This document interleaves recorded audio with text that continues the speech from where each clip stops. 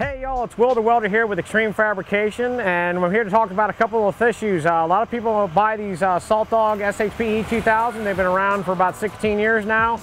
I love this spreader. We sell a lot of them. It's the entry-level 2-yard spreader for most contractors. If you're a contractor just doing 2 to 5 tons of salt per storm, this is a unit one have. Once you get over 5 tons, there's some bigger units that we would talk to you more about. The SHP E2000 has had a bad rep in the past, and it's a lot of it comes down to operator error, lack of maintenance, and stuff like that. So we just sold this one here to Blair at RevitAuto, and Blair said, hey man, I want to do a little how-to video, so this is a couple things you need to do with your SHP E2000. The biggest one everybody forgets to do with this spreader is to grease it. And a lot of people don't realize that about 10 years ago, buyers put this removed grease fitting that's right back in here. So you just got to make sure you take your handy dandy grease gun and put grease in it after every time you wash it off. And that's the most critical thing. People never wash these off properly. They wash the outside, don't realize you have to wash the inside of them out too. Because there's a metal trough in there and the salt gets bound up in there and gets crusty and causes some issues. So you make sure you wash that all out, and then you got to make sure you grease the bearing because you're trying to get that salt water back out of the bearing to turn rusted. Now the nice thing is buyers went to a stainless steel bearing a couple of years ago, so it does make life a lot easier. And if you have an older unit, we can upgrade that. They also went to a stainless steel auger mechanism. The other biggest thing guys have problems with this, they put too much salt in and they plow the whole storm, the salt kind of compacts in there, or they flash if the salt freezes up the unit. And people complain about how they don't have salt getting out. Now the older version of the 2000 had two 6x6 openings that the salt ran out through. These new style, which is the new rounded style like this, which also has the optional poly top, flip open top thing, which is great. If you're going to buy one of these, buy the optional lids.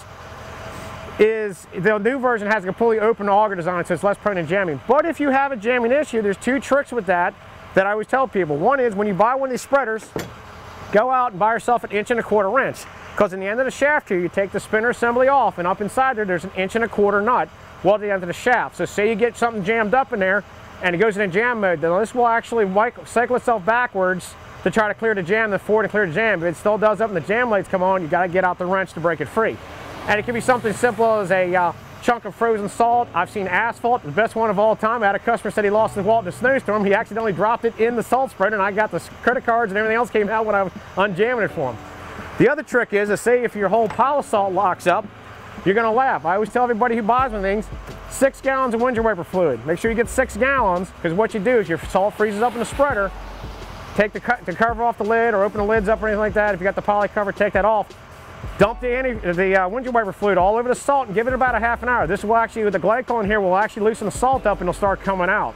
So that's something you guys really want to look into along those lines. So I always tell people this is the quick thing.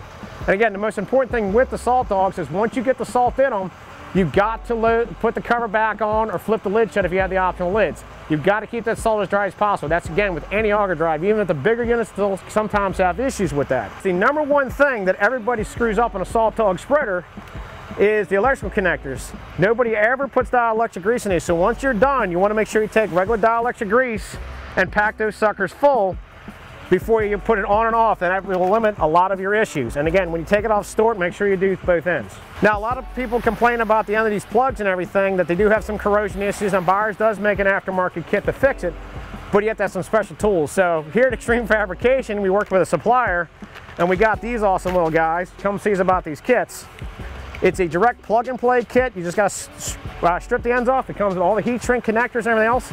And then we also have an optional plug cover that seals it up completely.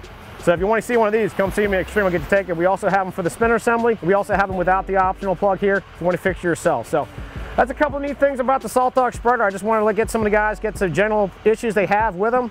And you can see it's a lot of usually it's operator or just lock and maintenance. Again, maintenance is the most critical thing with salt spreaders. They're in the most corrosive environment in the planet.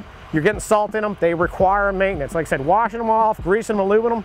And if you know anything about fluid film, it never hurts to fluid film down a salt spreader when you're done to keep any additional corrosion on it. So I hope you guys had a lot of fun here this winter. I hope you guys made a lot of money because again, it does snow. Right now it's raining here in Maryland, but we got snows coming here soon enough. But if you have any questions, feel free to see us here at Xtreme Fabrication. We'll get you taken care of. We're open 24 hours, guaranteed when it snows.